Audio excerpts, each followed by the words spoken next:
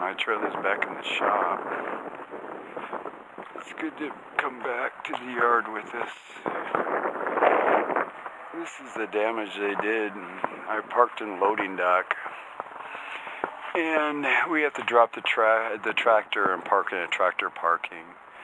And the guy was next to me on the driver's side, and he hooked up and pulled out, and he took a sharp right and hit my trailer and collapsed the landing gear.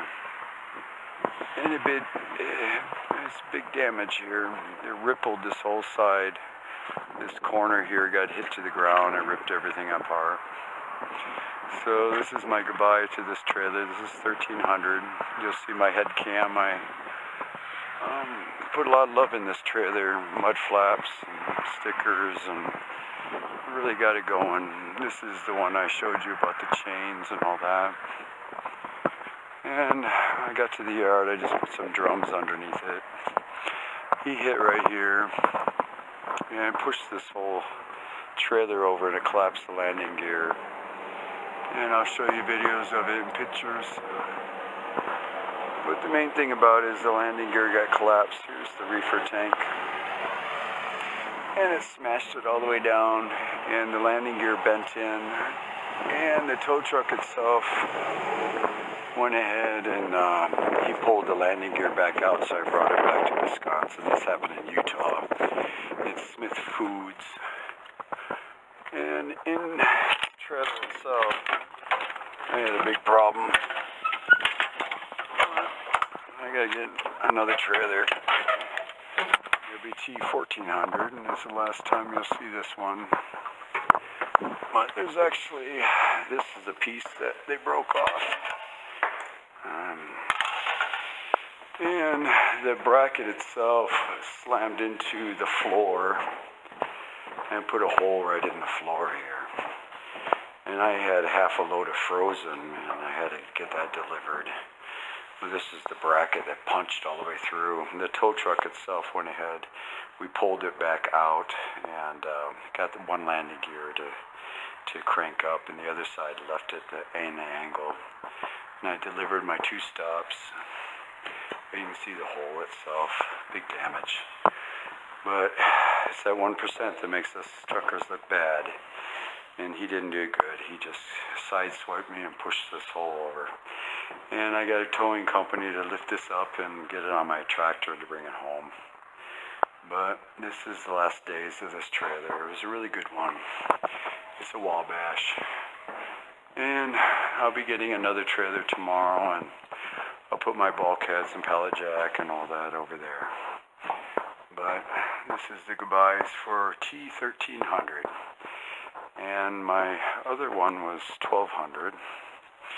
You can see through my head cams and my other videos the days I put all love in here. Remember, I put all the flag and all that. Once I get the other one, I'll do the same. But it's really good. I was ready to go for a good winter on this one. But it's just too bad that it happened. It happened so quickly. And they called me and said, go to door 1, there's a problem. And I thought maybe you hit a light, but the whole thing was on the ground, collapsed. And there's my mud flaps, all that work I did in a quick second, now it's wrecked. And insurance will pay for it all because it's his fault. But it really is a stumper, so I didn't get my butter. I had to bring it home because you got a hole in the floor. But even when I dressed the tires, cleaned it all up, and then all of a sudden that happened. So I put the drums underneath here, and I just pulled out. The insurance company will have to look at this, but I'll show you the bracket here and see how it's stuck right in here. And the landing gear was down because you have to be in a tractor parking area, and this is Smith Foods in Layton, Utah. And you see how it just smashed down, and this was on the ground. There was no fuel leaking out, so that was a benefit. And it smashed everything up where the fuel lines ripped it all out. And I had a manual pump and the reefer just to keep it down at frozen because it was all zero. But the bracket just broke right off. And I did this landing gear all the way up. This one I couldn't because it broke and in this line up here, so I just had the tow truck guy pull it. And this was actually in where this was lifting the pallet straight up. It didn't damage any products, and so it was good stuff. But the insurance will take care of it.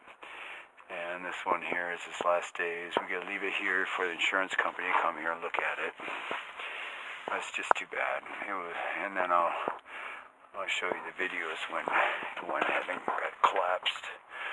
But there's my ladder and chains. We're gonna move it all over to my next trailer. And we just got it. We just bought it from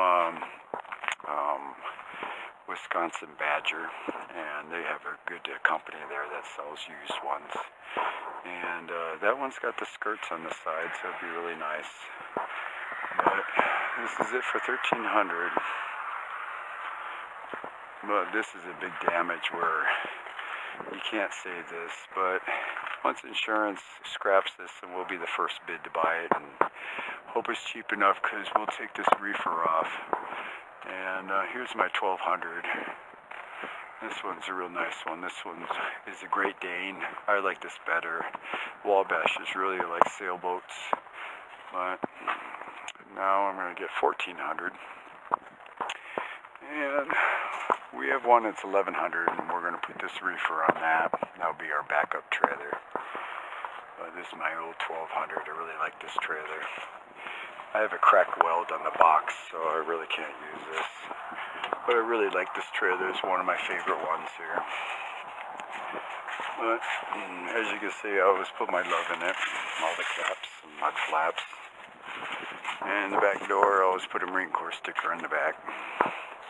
But this is a nice trailer. I really like this one. I miss it a lot. But the airbags were leaking, and when I looked at the box, the box is cracked. And those boxes cost about $16,000. And we used to get them in auctions and all that. But this is Badger State Western. This is where we get the trailers. They gave us a good deal. If not, you go to auctions and buy them used, and then just put all your love in it. And it's real nice. But this is 1300. You can see all my videos on it. But that's it. I brought it home. That's it. And I'm just really sad, because I really wanted to run this for another winter. But we'll part it out. But after insurance, we'll look at everything, and that's all we can really do. And even putting my little chrome light and stuff. But it's sad to see this go. In my next videos, you'll see when I was at Layton, when we filmed it, and you can see the tow trucks and all that there to pick it up and get it on my tractor.